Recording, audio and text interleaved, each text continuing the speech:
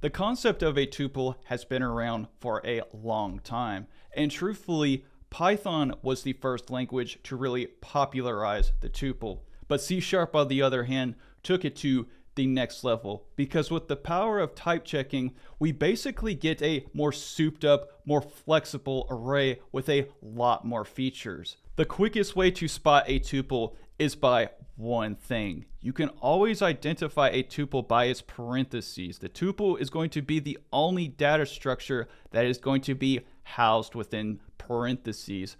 But what is it about this data structure that makes it special? Why would we use this when we can have things like a list? Well, tuples really shine in one area, and that is when you need to return multiple values from a function. And they're great because you can just take these parentheses and quickly type up the return value, and as well have multiple return values in the function. But if this is confusing to you, let's go ahead, let's hop inside VS Code, and it'll make a lot more sense once we practice. So the easiest way to create a tuple is simply just to use a var and put literally whatever number that you want to within the parentheses, just like this. So we'll have a T, we'll have a 2, we'll have a P, and then after this, you can quickly just console.writeLine it. And this is crazy right here. I've never seen this in any other programming language. You can use this item appending number. All that you have to do is just have the actual value name or the name of the variable, and you can use this kind of unique item appending property in order to actually access the value. And if we go to .NET Watch Run, so if I go .NET Watch Run, just like this, you can quickly just go into it and it will log out all the values.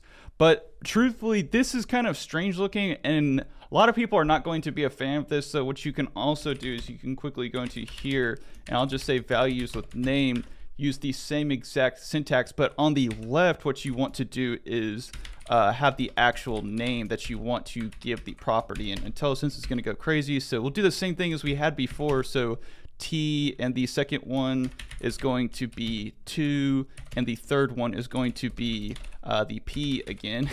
And what's going to happen is, instead of having the item appending, what you will see is the actual property name that you gave it when you made it. So go into here, and if you go values with name, and you can have the first, the second, and the third, just like this. And I'm sure you guys get the picture, so I'm not going to continue on with that. So let's just go ahead, let's move on to when you're actually going to use a real tuple.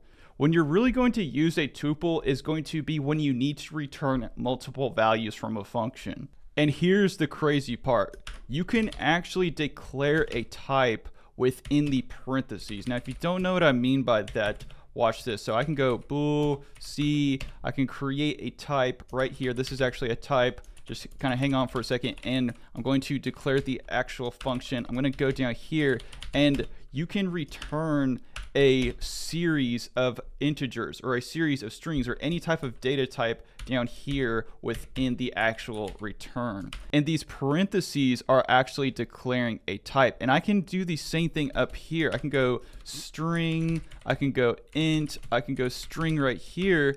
And once again, you can declare a whole entire type just by the parentheses. And it looks crazy, but once you get used to it, it's pretty powerful. And lastly, I saved the best for last because we are going to be talking about destructuring. And we finally get a good way to be able to destructure, because we've had it in JavaScript for a long time, but destructuring really has not made it into C# until now. So what we're going to do is I'm going to take this right here. I'm just going to copy this console.writeLine, and what I'm going to do is take this variable right here and input it into the console.writeLine, and watch what values we get back. We can now get this tuple back, and instead of actually having to type all of this out right here, we can destructure it again, which is even crazier. So you can go into here, I'm going to say int a, string b, we'll say bool C, and this is actually pretty crazy. You don't even have to have the actual variable, of course, but now we even get the ability to just have the A, B, and C